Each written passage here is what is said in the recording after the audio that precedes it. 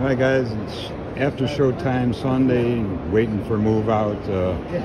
Y'all saw the first place I took, and then I got that Ron Heitman award. He was the original promoter of the Cleveland show. He's a really nice guy, man. Very smart, very good at promoting and stuff. And he died 3 or 4 years ago, so his family gives out a award to their choice, people's choice. So I got that one. And then this one probably means the most to me of all of them. Outstanding engineer.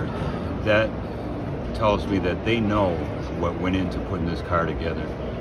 And I think even more than the first place, I think this one really makes it for me.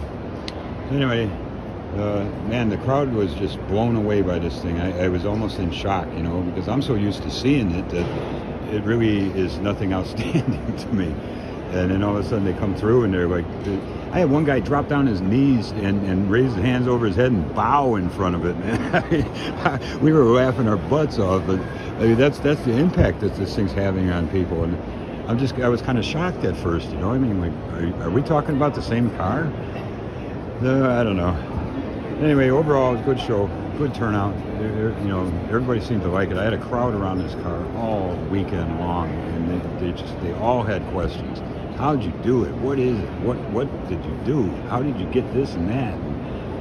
And people, man, you know, it's just a car. So anyway, it was a good event. I'm glad I did it. I'm not really a show guy. I don't really do these.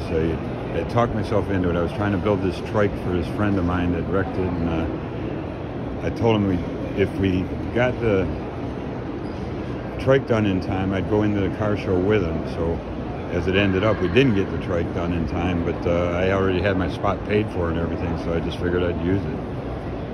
And actually, I'm kind of glad I did.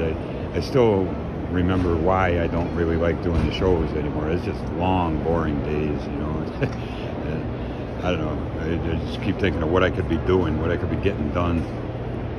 But anyway, it was worth doing, and it was a good weekend. So I hope you all enjoyed this, and I'll be in touch.